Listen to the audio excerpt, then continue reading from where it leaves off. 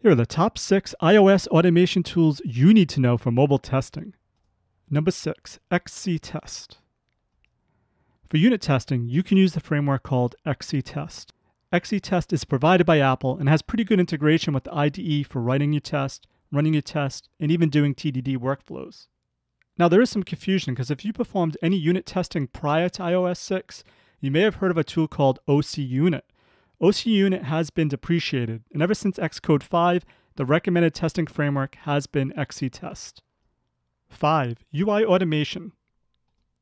For more typical functional tests or black box tests in which you're going to write code that simulates an end user navigating your app, there is UI automation. UI automation is provided by Apple and is the Apple-sanctioned way of performing iOS functional testing. To use UI automation, you need to use Instruments, which is one of the tools that comes with Xcode. One problem with using UI automation is that the tests are written in JavaScript, where iOS code itself is written in Objective-C. This is problematic because if you're writing an app, you have to switch back and forth between Objective-C and JavaScript. That can be annoying and it can really slow down your productivity. Also, UI automation is pretty lightly documented, so if you have a problem using it, you're kind of left up to trial and error. 4. OC Mock.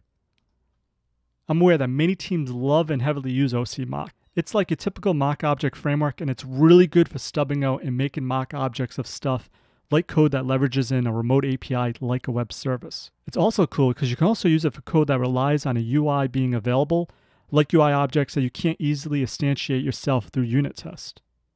3. KIF. KIF, Keep It Functional, is a good alternative to UI automation. I like to refer to it as UI Automation++. It's third-party and it's open source. A couple of specific benefits KIF has over UI automation is that you are actually writing the test in Objective-C. So there's no learning curve or swapping languages between Objective-C and JavaScript like you have to do with UI automation. 2. FBSnapshotTest Case. FBSnapshotTest Case was created and is maintained by Facebook. Its basic function is that it allows you to verify your UI code by doing visual diffs between saved screenshots. I think this is really cool and useful. That's beyond the normal kind of simulated clicks and play you might get with UI automation or KIF.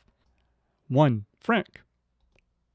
If you want to do end-to-end testing in iOS and wish you could use BDD or Cucumber, no worries. There's a tool called Frank.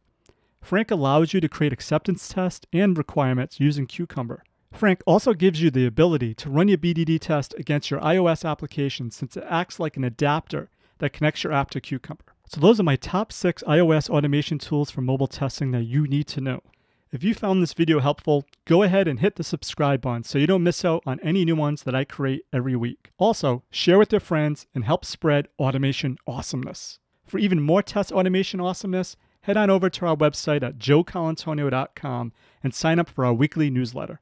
I'm Joe, and my mission is to help you succeed with automation awesomeness. Cheers.